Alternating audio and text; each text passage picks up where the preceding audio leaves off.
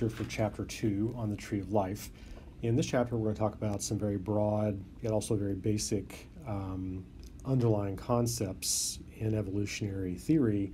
For example, we're going to talk about speciation, the process whereby one ancestral species splits to make two or more descendant species. We're going to talk about reconstructing evolutionary histories, what we call phylogenies, and various other things like that. So, first of all, let's talk about what we call macroevolution. So, macroevolution. Macroevolution is widely recognized as the process through which new species are produced. Okay, so we're talking about large-scale evolution here, not small-scale changes from one generation to the next, but adding up all those small-scale changes, what we call microevolution, over long periods of time to result in macroevolution, the development of new species over typically long periods of time. So macroevolution then proceeds by the process of speciation. Speciation is basically the splitting of one ancestral species into multiple descendant species through time. Now, the more time that we have between the ancestral and descendant species, the more differences we typically see between them, because it takes time for differences to evolve. So the more time we have, the more differences can evolve. All right, so as an example of the process of speciation, we can look at our modern concept of the tree of life that you see here in this figure. This figure is showing you the three domains of life. So think about our taxonomic categories, right, for classification. We have domain, kingdom, phylum, class, order, family, genus, species. These are the three domains. Domain is the largest taxonomic category that we have. And you see we have domain Eukarya. This is all the eukaryotic organisms. We have domain Archaea, all bacterial or prokaryotes, and a second bacterial or prokaryotic domain, domain bacteria. So pretty much domain bacteria contains all the run-of-the-mill bacteria we normally deal with. The archaeans are also referred to as the extremophiles. These are bacterial species that can live in very, very extreme environments and that sort of thing. And then again, with eukarya, we have all eukaryotic organisms, those composed of eukaryotic cells. You see we have the fungi, the animals, the land plants, that sort of thing, plus lots of other things. But the key point with this figure is that you can trace all of these domains back to a single common ancestor, right? What's called the root of the tree. And so this root is hypothesized to represent a single species, probably an early bacterium or protobacterium, if you will, that ultimately speciated and gave rise to all three modern domains that we have today. And there's loads of evidence that suggests this is exactly what happened. And if true, it means that plants, animals, fungi, all the eukaryotes are related by common descent from a single ancestor, as are all of the prokaryotes. We are all related to one another through common descent, going back to about maybe 3.7, 3.8 billion years ago, at least as is currently suggested by the fossil record. Okay, so let's talk about what a phylogeny is. So let me just write this right here. This term phylogeny, you're going to see it quite a bit over the course of this semester. A phylogeny is nothing more than an evolutionary history. We typically depict phylogenies through evolutionary trees, and that's exactly what we see here in this figure. This is an evolutionary tree. It's a phylogeny, okay? So how do we reconstruct these phylogenies? Well, it can be challenging. It does require deductive logic. We have to sort of infer what happened in the past since we cannot observe it directly. It's already happened, and it happened typically in most cases prior to humans coming onto the scene. So we did not observe these events directly. So phylogenies show us the pattern of evolution from the common ancestor to its descendant species. For example, who evolved first, where anatomical or morphological features first appeared and how they were passed down, etc.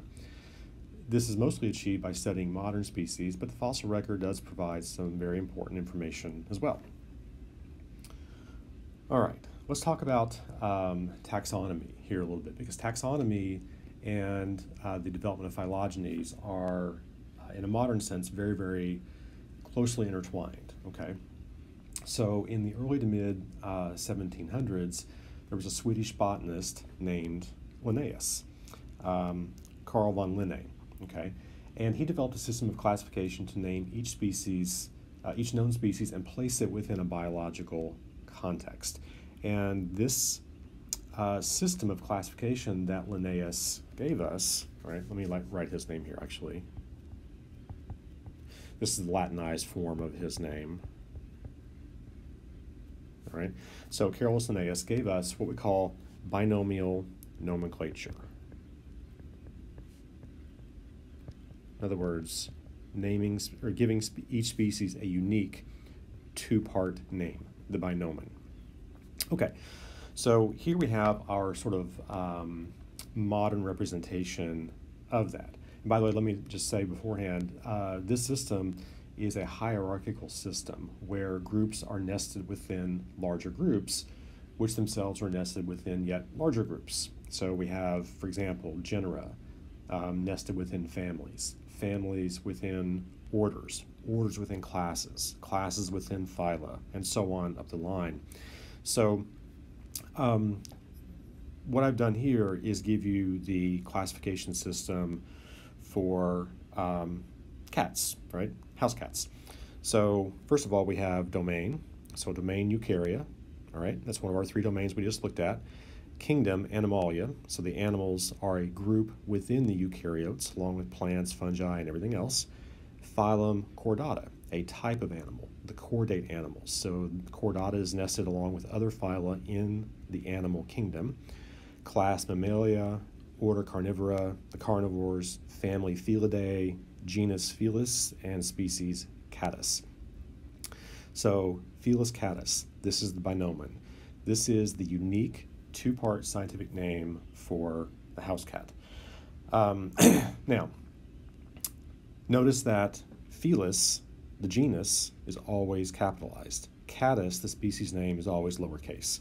That is always the way it is. And when you write this out, if you write it out by hand, you underline it. If you type it out, you can either underline it or, more commonly, put it in italics. But that's what you have to do. That's just convention, all right? Okay, so what we have on the left are what are called the taxonomic categories: domain, kingdom, phylum, class, and so on. On the right, we have taxa. These are taxa. Eukarya is a taxon. Animalia is a taxon. The two of them together are taxa, plural. So the taxa are the specific names of the taxonomic categories. Right? It's important to keep those differentiated or straight. All right. Now, these intermediate taxonomic categories that we have, that we actually have in the system that aren't shown here, can provide more information. So we have 8 major taxonomic categories here, domain through species, but there are actually a lot more. I think there are upwards of maybe 30 or so different taxonomic categories. These are the 8 primary ones, but there are intermediate taxonomic categories. For example, there are superfamilies, there are subfamilies, suborders, infraorders, just all sorts of different intermediate categories that are sometimes used to describe relationships or to describe organisms with more precision. Okay, so sometimes you'll see more than just these 8 primary taxonomic categories here. Okay, so let's go back to Linnaeus for a second. So Linnaeus grouped organisms in categories based on similar anatomy or morphology. So we know what anatomy is. Morphology is overall physical form, all right? Generally external features. So this system of Linnaeus's was meant by him to uncover what he called God's scheme of creation, right? He was trying to get into the mind of God to figure out what God was thinking when he developed or created these organisms. It's important to recognize that although we still use Linnaeus' system today, his original system, as envisioned by him and developed by him, was not based on any sort of evolutionary framework. He was not an evolutionist at all. First of all, this was 100 years before Darwin, but he was not thinking in terms of evolutionary relationships at all, okay? For example, Linnaeus grouped bats in with primates based on the presence of two nipples in both, right? He actually grouped them very closely together in the same category because both bats and primates had two nipples. That was a morphological feature that he used to suggest that they should be put in the same bin, or the same category. Bats are no longer grouped with primates today. Okay, it's recognized that that two nipple condition evolved multiple times independently, and therefore is not a reason to group bats with primates. The thing about Linnaeus' system is that without an evolutionary framework, or in the sense that it lacked an evolutionary framework, these sort of pre-Darwinian classifications were not objective. They were based solely on the opinion of the person, doing the categorization. And also, it's important to recognize that these classifications were sometimes based on similarities that were superficial only. Okay, you'll see more of what I mean about that here in a little bit. So Linnaeus develops a system, and even given its shortcomings early on, in other words, not being based in evolutionary theory and that sort of thing, it's such a good system we actually still use it today, but we use a modified form of it. We use the form of it that now incorporates evolutionary theory, evolutionary thinking, right? So, like I said, Darwin publishes The Origin of Species in 1859, and that's sort of a watershed moment. It's an inflection point in terms of how classifications are done. In a pre-Darwinian view, closely related simply meant that two species shared similar characteristics. Post-Darwinian, closely related meant that two species shared a recent common ancestor who also possessed those common features. So, an analogy for that, pre-Darwinian, you could think of, you and, maybe somebody in your classroom who you've never met before and you are not related to, both have blue eyes. You would be considered closely related in a pre-Darwinian, strictly Linnaean context because you both share the blue eye condition. In a post-Darwinian view, maybe you and your sister or brother share blue eyes because your parents both have blue eyes. So you got blue eyes in a hereditary sense from your parents. That's what closely related in a post-Darwinian view means with regard to two species. They share common features because they inherited those common features from their ancestor. Okay? So very, very different way of viewing things, post-Darwinian versus pre-Darwinian in terms of classification. So common features of species are inherited from ancestral species and are not bestowed upon them randomly by a creator. The pre-Darwinian view gave no explanation of why the features were similar other than that they were created that way. Well, that's a very unfulfilling, unsatisfying explanation. It doesn't explain anything. In the Darwinian view of descent from common ancestor, that gives meaning to closely related. It means that two species are closely related because they share features in common with their ancestor, their common ancestor who gave rise to those two species. All right, for example, all vertebrates are related by common descent from the first vertebrate organism. That first vertebrate had a vertebral column, and all descendant species, i.e. all modern vertebrates, have a vertebral column in common because they got it from that common ancestor. Okay, so let's take a look at one of Darwin's early illustrations of a phylogenetic tree, phylogenetic relationships. So what we have here is time on the y-axis, okay, and common ancestor on the x-axis. So you see we have various common ancestors here, A through L, whatever these species might be, just A through L. And the distance along the x-axis represents the amount of divergence in form. So different angles of the branches reveal different rates of divergence. So for example, you could look at this grouping right here. Notice that they're all pretty much vertical. In other words, there's not a lot of, if you look at this node here and compare it to this node, there's not a lot of distance between them on that x-axis. So that means that they are not very different in form. This means a very slow rate of evolution. Contrast that with what you see over here. Compare this node to this node. There's a large difference between them along the x-axis, so this represents a more rapid pace of evolutionary change, the development of different evolutionary features over similar time frames much more rapidly than what you might see here, for example. All right, so notice that all modern species, so if we look at time 14 here, right, these are all the modern species that we see. Notice that they are all descended from ancestors A, F, and I. So A gives rise to all of these modern species. F gives rise to that species only. I gives rise to these. Notice that B, C, D, E, for example, G, H, K, and L, they all go extinct. They all go along for some amount of time, but then that lineage goes extinct. That is common.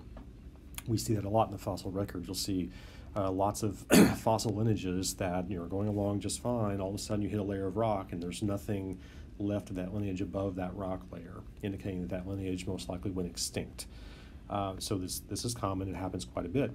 And so what we can say is that we have all these modern species here, but they're all descended from 3 different ancestors. All of these should have features in common because they got them from this ancestor, for example. And the same is true with the others, F and I as well. Okay. So Linnaeus' original system of classification, if we do it correctly, actually reveals evolutionary history via its hierarchical nature. That's an important point. Remember that. Classification really reveals phylogeny. Classification reveals evolutionary history. So now that we've incorporated evolutionary thinking, a post-Darwinian view, into Linnaeus' system, if we reconstruct our taxonomies correctly, find a new species, figure out where it goes into the grand scheme of things of our modern taxonomy, if we do that correctly, the taxonomy that we've created will reveal the evolutionary history of that species and how it's related to other species, what its common ancestor is likely to be, that sort of thing. That's the real beauty of modern taxonomy, is that if we do it correctly, it shows us the evolutionary history of organisms. All right, so let's look at an example here. So this is another evolutionary history or phylogeny, mostly for the animals, all right? So what you can see here is that we have a universal common ancestor, and we have, right off the bat, the bacteria, domain bacteria, splitting off from that. So that's one of our 3 domains, right? Then we have everything else being the animals, and then, well, the archaea splitting off here. So here we have domain archaea, and then we have, not the animals, I'm sorry, the eukaryotes, right? So we have domain eukarya from plants all the way up to unicellular eukaryotes, domain bacteria, and domain archaea. So let's look and see how we sort of classify these organisms, right? Well, they're classified based on the development of novel or unique features. So here we have feature number one, the origin of eukaryotes, right? A symbiotic bacterium becomes the mitochondria. So that differentiates all of the uniform or unicellular eukaryotes and all the way down to plants from the archaea and the bacteria.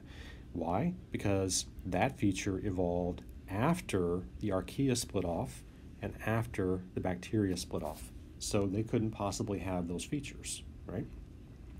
That feature, symbiotic bacterium becomes the mitochondria, for example, was not in the pipeline when bacteria split off or when archaea split off. It evolved after that point, so only things that evolved later would have that characteristic. Characteristic number 2, multicellularity, right here. Cell and tissue differentiation. Well, the unicellular eukaryotes, like the protists, for example, do not have multicellularity, but everything after, from fungi down to plants, do. Let's go on a little bit further. Go to number 5, chordates. right? Notochord, dorsal nerve cord. So that feature evolves here. All the groups of organisms before that, up to this node, would not have that feature. But everything beyond that point, so from the fishes all the way down to the tunicates, would have that feature. All right, let's go to number 8. What's that one? The amniotes. So development of the amniotic egg. In other words, an egg that has a waterproofing layer that allows the egg to be laid on land in very dry environments. So we see that right here. Well, the amniotes then are the reptiles, the birds, and the mammals. Now, even though mammals don't lay eggs, mostly they don't, we still have the amniotic membrane in the placenta. All right. So you can see how the amnion then is a feature that ties together this group of organisms to the exclusion of everything that evolved before that. And the same is true with everything else, right? You can go down to the primates, for example, number 10. Primates, the primate condition evolved here, so everything after that should be primate to distinguish it from the other mammals, for example. So by looking at common features of modern organisms, we can reconstruct or sort of back calculate, if you will, what the evolutionary changes were that must have given rise to that modern condition. Okay, so this process then of sort of reconstructing evolutionary trees based on looking at extant or modern or living organisms is referred to as inferring phylogenies. We're inferring what must have happened based on current evidence or the current condition. So measurement of the degree of similarity or difference between organisms should allow for reconstruction of the branching history that produced those taxa. And there's a major assumption here. Doing this assumes that species become progressively more different from one another through time. So if you have fewer differences, that should indicate that two species are relatively more closely related. If you have a lot of differences between two species, that again should indicate that they are more distantly related. They have share a common ancestor further back in time. Again, this is because differences accumulate through time. All right, so as an example, characters are the physical characteristics of organisms that differ from species to species. So what you're seeing here are examples of Darwin's finches. Okay, they differ in bill form, coloration, size, behavior, that sort of thing. So you can see differences in the bill form here between a large ground finch and maybe a medium ground finch. Here you have a finch that uses its bill to manipulate tools and that sort of thing. Here you have what looks like a warbler finch. But the point is you see that a lot of similarity in overall body form because birds need a certain body form to be able to fly.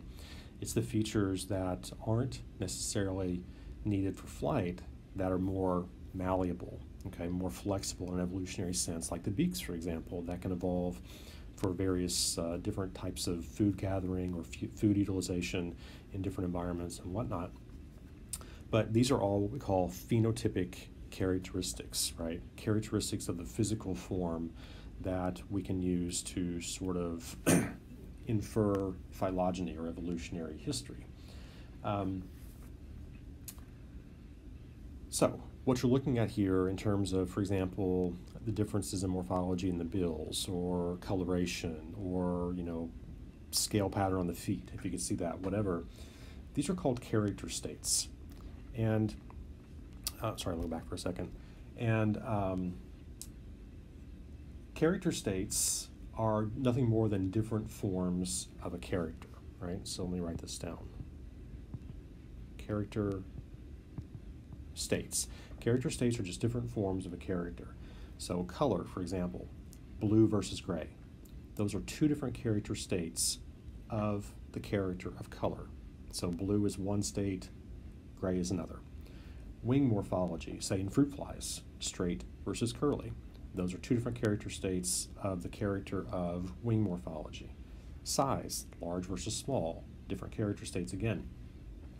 We can also have different character states in our DNA sequences. So here we're talking about genotypic, right?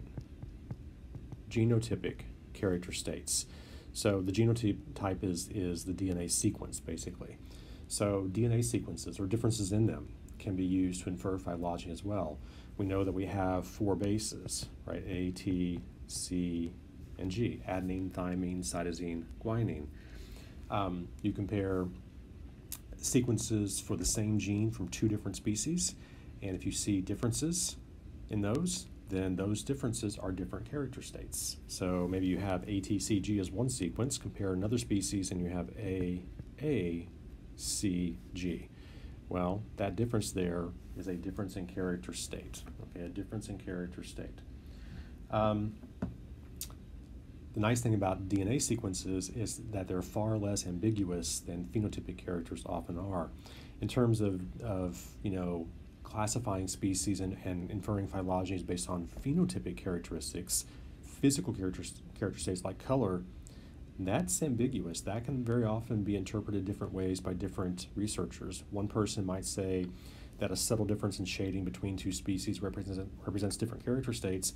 Another person might not be able to see that color shading difference very well or as well, and they might classify it as not a difference in character state.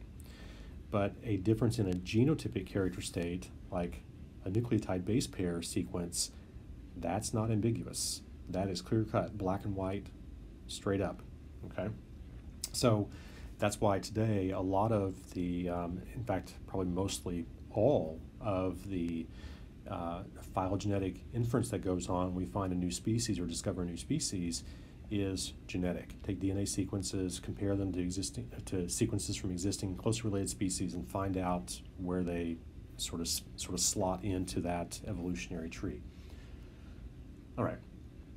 This is another reason why DNA comparisons are so useful. In many cases, you have maybe fairly closely related species that look dramatically different from one another from a morphological standpoint, okay? So what you have on the left here is a species of plant that's parasitic, but it has some of the largest flowers, or possibly the largest flower of any other plant in the world. This plant on the right, you wouldn't know it, but is a very closely related species to this species. They're very closely related genetically, but morphologically you would never know that because they've evolved such extreme morphological differences that it obscures what actually is a fairly close evolutionary relationship.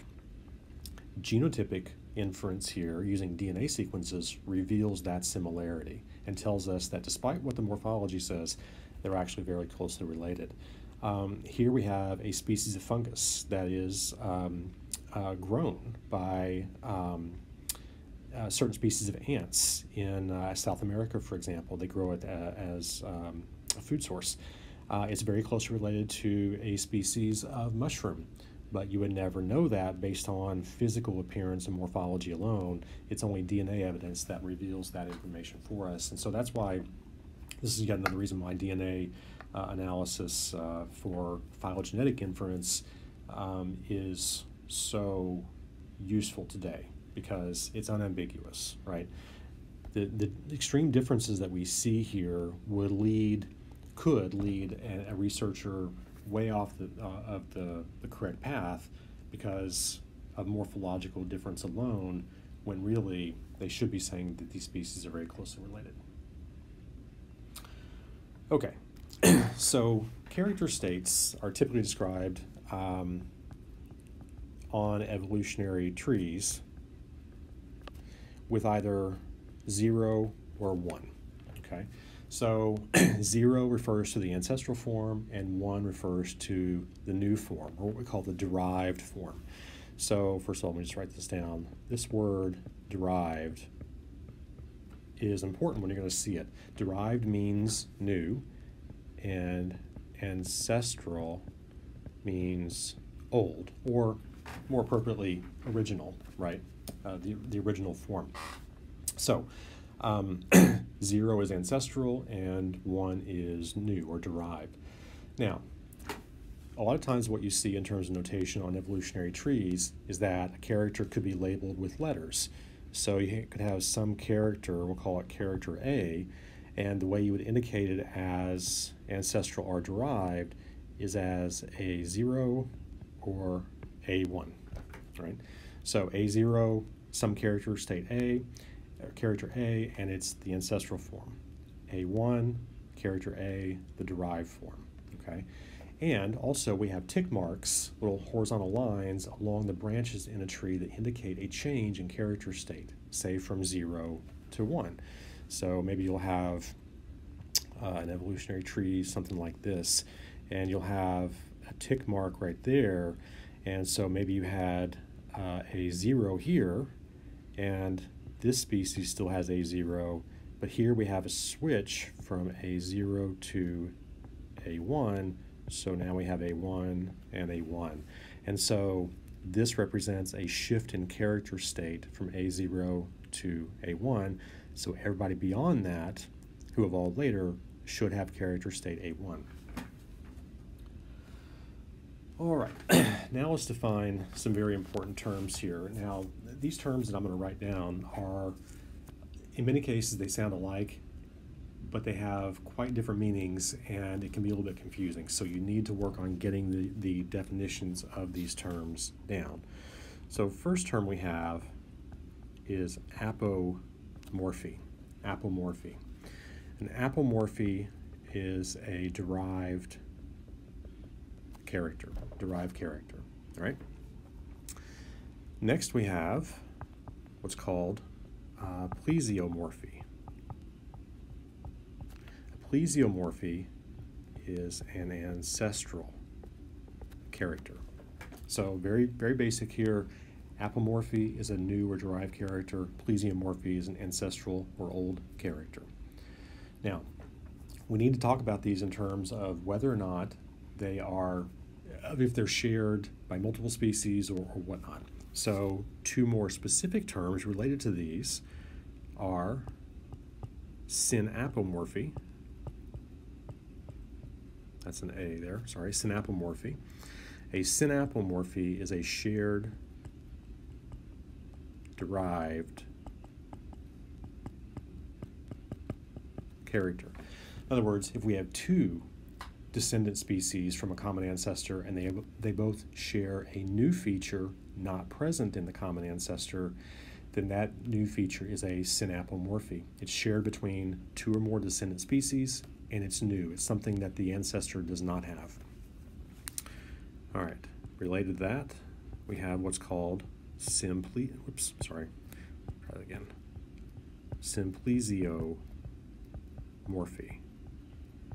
A symplecomorphy is a shared ancestral character. So, two or more descendant species from a common ancestor have a certain feature in common, and the ancestor also has it, then that is a shared ancestral character. Okay? Shared ancestral character. Two or more descendant species have a feature, but it's also present in their common ancestor. Shared ancestral character. All right. Now, another very important term, or concept, actually, that we need to cover is that of a monophyletic group. This is also referred to as a clade, okay? Why is it called a clade? Well, the process of reconstructing evolutionary trees is also referred to as cladistics, okay? Don't worry about that too much right now. We'll see more about it later on. But a monophyletic group is defined as all species, so all species, SPP is species, derived from a single common ancestor, the same common ancestor, okay? So a monophyletic grouping of organisms is a grouping on an evolutionary tree that represents all species derived from the same common ancestor. So as an example, let's say we have a tree that looks sort of something like this, okay? And we could say that this grouping right here is a monophyletic, no, I did that wrong, sorry.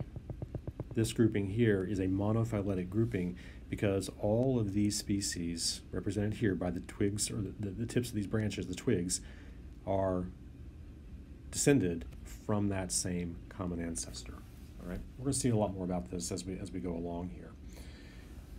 Okay, some additional terms that are important for helping us to ultimately be able to reconstruct evolutionary trees. We have characters that are referred to as homoplasious. So homoplasious characters. These are characters that are the result of what's known as convergent evolution. Okay, convergent evolution, or also evolutionary reversal. All right.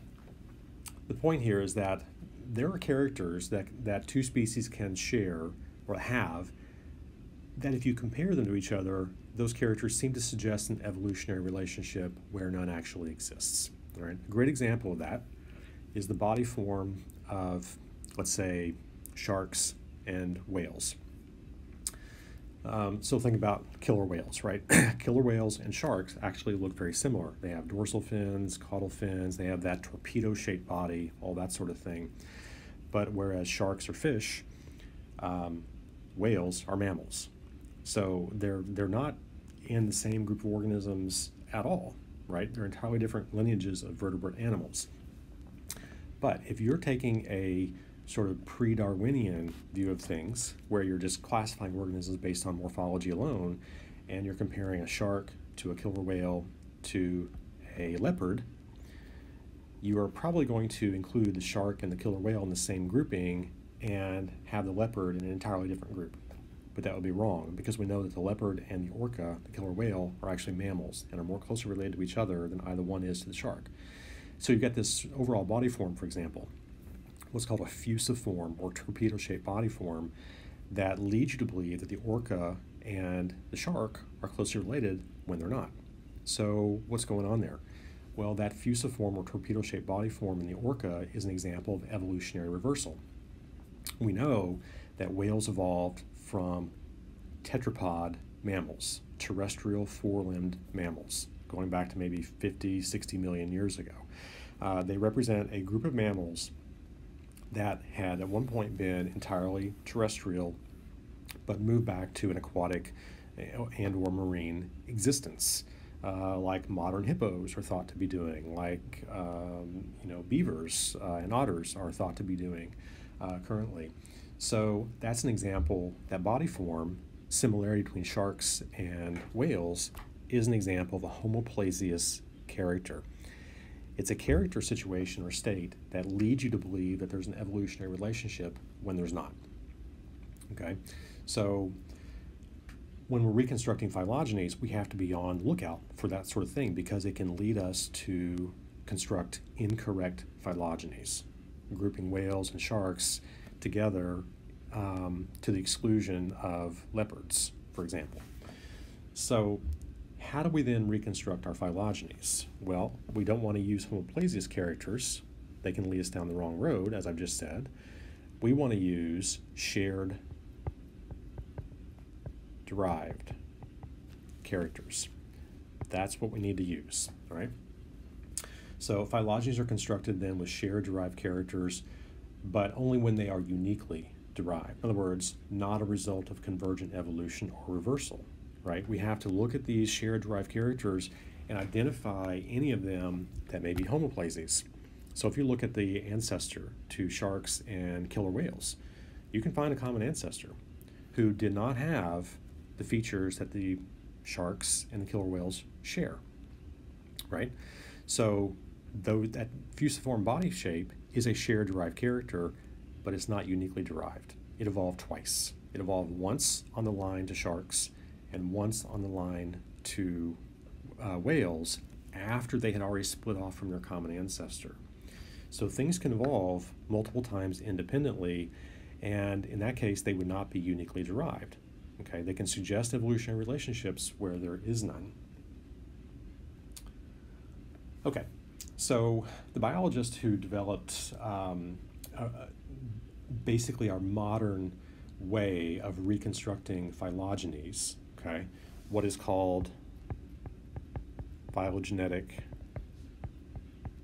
systematics, or aka cladistics, his name was Willy Hennig. So he was a German entomologist. He developed a system of phylogenetic systematics in the 1960s called cladistics. Okay, and Hennig said that organisms may be similar because they can share uniquely derived character states. They could appear similar because they share ancestral character states, or they could appear similar because they have homoplasious character states that were a result of convergent evolution or reversal. But importantly, of those three, uniquely derived character states, ancestral character states, and homoplasious character states, Hennig said that only uniquely derived character states can be used to construct clades, okay, or phylogenies. In other words, uniquely derived character states are the only ones that provide useful information for correctly reconstructing phylogenies or evolutionary histories. Okay, so let's take a look at an example here. So here we see a phylogeny of the vertebrates. So take a look, we have a common ancestor down here at the base, okay, and then we have the bony fishes split off very early on, we have the lungfishes a little bit later, then we have the frogs and salamanders, the amphibians, so on. We have a few features here that are important. Evolution of the tetrapod limb, okay, four-limb condition, evolution of the amniotic egg, and evolution of feathers. So in this phylogeny, tetrapods, amniotes, and birds are all considered to be a monophyletic clades. Okay, they're all monophyletic clades. So tetrapods, why is that? It's everything from the lungfishes over to the birds.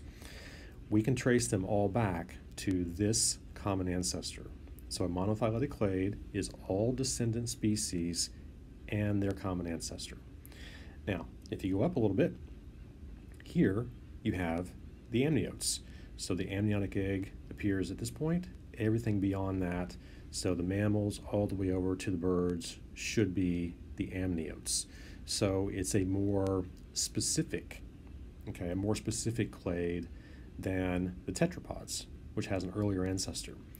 Go up further, birds, right? Feathers, the ostrich, the eagle, the crow, etc.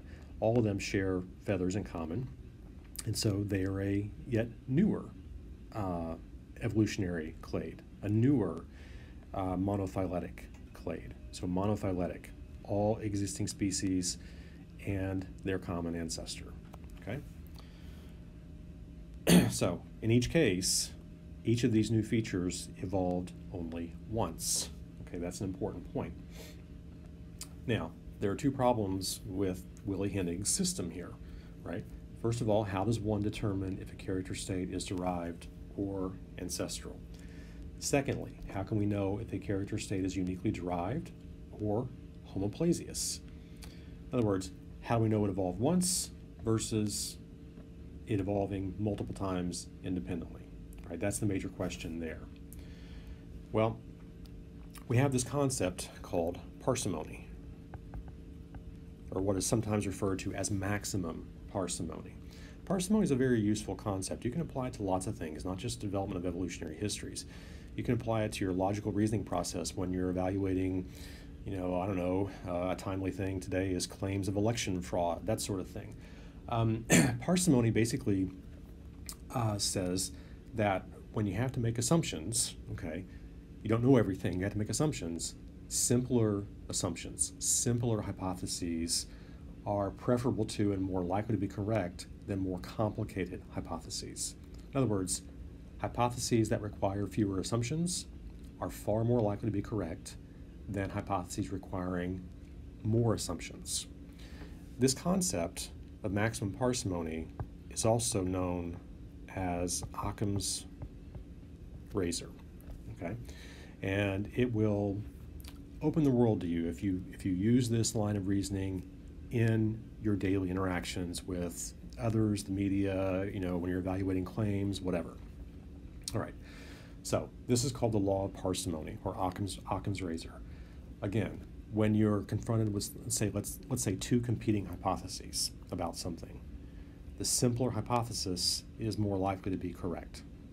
That's the main idea with this, and it's very, very useful for helping us to reconstruct evolutionary trees.